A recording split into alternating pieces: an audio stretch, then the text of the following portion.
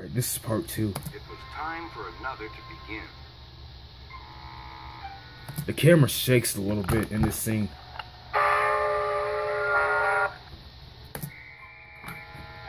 Never mind, he puffed. I like a long run to stretch my wheels.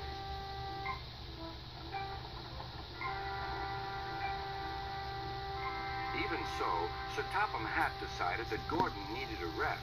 James shall do your work, he said kindly.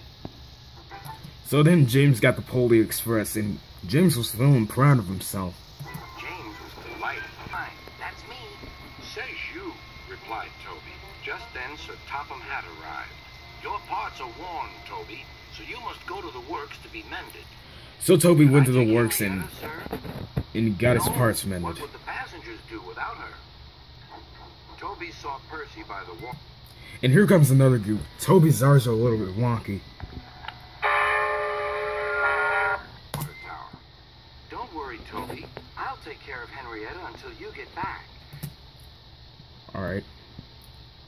When Toby got back, he realized that he was running out of water. But look at Toby's wheels.